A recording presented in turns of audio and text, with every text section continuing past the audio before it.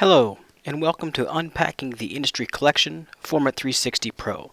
My name is Carl Storms, Senior Applications Expert, Building Solutions Division, IMAGINiT Technologies. So today we're going to take a look at some of the features that are now included in the Industry Collection, and the one we're going to focus on today is FormIt 360 Pro. So let's go ahead and get started. So the first thing that I'm going to do is give you just a broad overview of what FormIt 360 really is. And as you can see from the slide here, it really is an anytime, anywhere solution. FormIt 360 is a free tool that is run on your web browser. I prefer Chrome. It also works quite well on Firefox. So not only do we have the ability to run with FormIt 360 in your web browser, we also have the ability to use it on a mobile device, whether it's an iPad or an Android device. As you can see, I've got a little Samsung phone there as well as the iPad. It'll also work on the iPad Pro. And of course, we have the ability to connect it to Revit using our connector feature, which we'll talk about next. So the FormIt 360 connector is an add-in tool for Revit that allows you to push information back and forth between Revit as well as do some other things. So here's what it looks like inside of Revit. As you can see up in the top corner, we've got the little add-in that's come down to show us some information. Here's a close-up of what we actually see on that add-in. So we have the ability to convert RFA or families into a FormIt 360 format, which is AXM, which it allows us the ability to put families from Revit as usable content inside of FormIt. We also have the ability to convert SKP files to FormIt 360, so that's a SketchUp file. Which brings us to the next one down, which is import FormIt 360 content into Revit. The last option there, reload families. We talked about up at the top how we had the ability to convert those RFA families to FormIt 360. What this does is when you bring your information from FormIt into Revit after you've been working with one of those Revit families you've converted for use inside of FormIt 360, it swaps that FormIt version out for the Revit version, so you now have all the intelligence back inside of that family that allows you the ability to switch and swap things back and forth. And the last thing that they've added in that we can do is with the ability to open the website directly from Revit using the Autodesk, the About FormIt 360 button here. So now what we really want to talk about here are the FormIt 360 Pro features. These are the features that you have to pay to be able to use, and now they're included with your industry collection. So these are some of the benefits that you get when you're using the industry collection by having access to these pro features, and that's really what we want to talk about here today. So I'm going to take a few minutes to run through some slides and explain what all these features are. Then I'm going to do a real high-level overview demo and show you what the 5-6 features are and how they work in a practical scenario. So first, a quick slide right from the FormIt 360 website to show you the difference between FormIt 360 and FormIt 360 Pro. As you can see, there's a few extra features that you get once you start paying to play, as you will, with the Pro version. And what they are is you have your FormIt 360 for Windows, collaboration, access to the complete Autodesk material library, solar analysis, and energy analysis. So let's take a look at those features. So the first one we're going to talk about is FormIt 360 for Windows. And this is a fairly new feature that came out earlier this year in March. And what this allows you to do is to have a desktop-based version of FormIt. So you get a little more power by using it on your machine as opposed to working with it in the cloud. It can handle larger files, and it also gives you the ability to work offline. If you're working with the web-based versions, you have to have access to the internet to be able to do that. Now, one of the other nice things that came about by having this Windows-based version is we now have integration with Dynamo Studio. So basically what this means is that if you have Dynamo Studio, you can make a Dynamo graph, you can push it up into the cloud, and then share that information with the FormIt model. The next thing we'll look at is the ability to do energy analysis. And these are powered by the Insight 360 analysis engine now. And we have two versions. So what we're looking at right now is the whole building energy analysis, where we can take our conceptual design building, and again, we're dealing with the outside of the building. It's conceptual analysis at this point. We also have the ability with this tool to do solar analysis. And this one's even quicker than the whole building energy analysis. We can just select the face or faces that we want, and we can run an analysis in the cloud. We also have the ability with the Pro features to access the entire Autodesk library, which means we have access to all the materials that are in any other Autodesk product. And my favorite feature of the Pro ones is the ability to do real-time collaboration.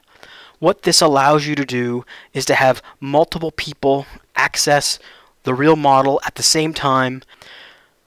Now, a little cautionary tale about working with the real-time collaboration feature. Here's a quick tweet from my class at Autodesk University in 2015 where I had about 275 people in my session. I talked about how you could do real-time collaboration and open it up to all. And shortly after this tweet was taken, we crashed the system. So what I like to say is the best way to do this is try to keep it sort of 10 or less. So now what I'm going to do is I'm going to go ahead and pull up FormIt and take a look at some of these Pro features on the fly. So the first one we're going to take a look at is FormIt 360 for Windows. It's a very similar interface to what we'll see on the browser version here in a moment, but again, it's a downloaded version that exists on your computer or desktop. You don't have to be on the internet to run it, and it has a little more power, and it also has the added feature of being able to have that Dynamo Studio integration, which you can't have in any of the other versions. So if I click on this little icon here, this will show us any Dynamo files that are integrated into our project. So if I select on one of these files, so now that I've got this file in place, you'll see I need to actually select where I want to put it, and then once I've done that, I now have access to that file inside of my project. Now it comes in as a group. So if I double click to access that group, once I've accessed that group, if I now go to the properties section, you'll see that I have the ability to adjust some information to change that model. And again, when this is originally created with Dynamo Studio, they can choose what's visible and what's not visible to the people that are going to be making these sliders move inside of FormIt. So if I want to change that tower height, give it a moment, it'll give me the little slide, and then we'll see it update inside the model. Now it is real time. It does take a moment to process in the cloud and then send it back. Same thing if I want to change the base height from 45 to 150. I hit enter. Again, it's going to take a moment to think about that, and you'll see it makes some changes. I can rotate this around to see what my building looks like. I can change my fold offset maybe to 9. Again, process it. And it's hard to notice, but our fold changed a little bit here. We're going to change our fold height, make it a little bit higher. Again, enter to process that.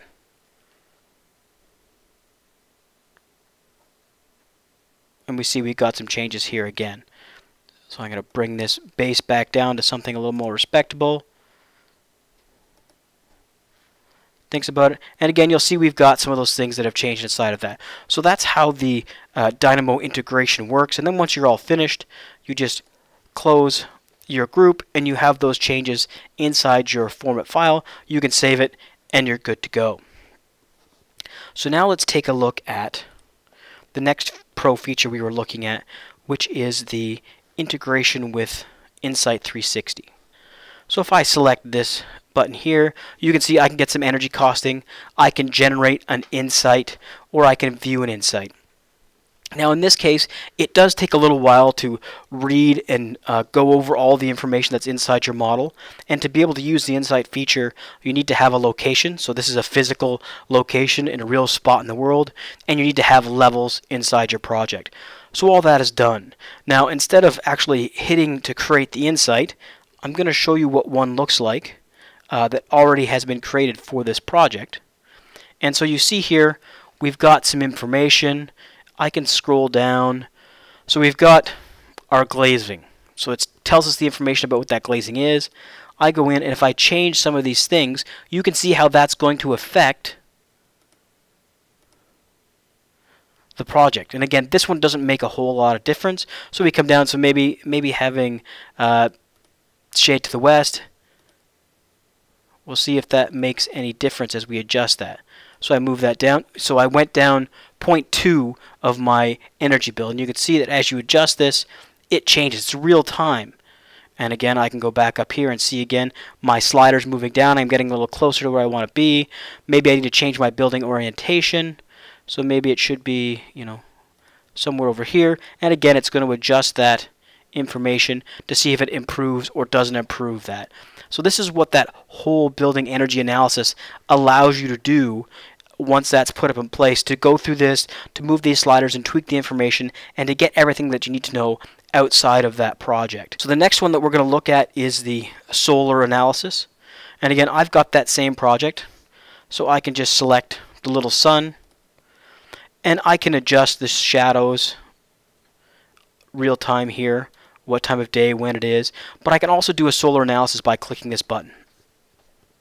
So to do a solar analysis, you have to pick whether you want monthly peak or yearly accumulative. So I'll say monthly peak, and you select the pieces of the model that you want to do the analysis on. You say analyze. It goes through the process, and you'll now see that we have this little chart that tells us 0 BTU per square feet up to 294. And as we move this around, you can see what we've got there. And if we change the time, you'll see the information changes real time inside of our project as well. And if we go to yearly cumulative, once again, we have different numbers, and it adjusts real time as we go through. And again, we can move around to take a look and see what it looks like from all different sizes. And we can add other areas into it if we want, and then analyze, and now it's going to analyze just that front one. So you can see it's a very quick tool, and it gives you the ability to do those solar analysis on the fly. Now the last thing that we're going to look at, and I'm just going to finish that analysis, the second last thing is the ability to have the Autodesk materials. So if I go down here to my materials, I can go import material, and because I'm a pro member, I have access to all of these different sessions that come from, or different materials, sorry, that come from the Autodesk library. And I can just click import. Let's go back to, that's now inside my project, and I can simply just select paint, and if I double click, I select the whole object, and you'll now see that I've added that brick material into my functionality. Now we can also create our own materials, and this isn't a pro feature, but it's something I like to show because sometimes people aren't aware that you can bring in your own materials. So I've selected the add material. I can bring in my image.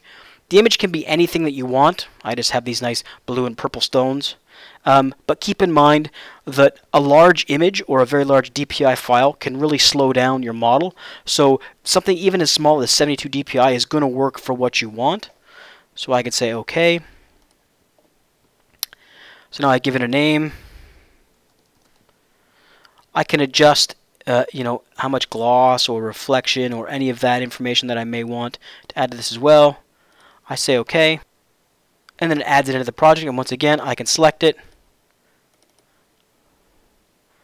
and now if I scroll around, you'll see I now got this nice Easter egg colored stone building now with a custom material that I have access to in my project. Now the last feature that we're going to look at is the collaboration, and this is the one that's I think is the best because it allows us to have real-time collaboration with multiple people all across the world at real time. So I simply select the share feature, start a share session.